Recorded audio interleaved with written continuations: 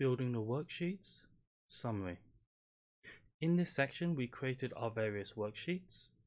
In the next section, we will work on assembling these into our final dashboards.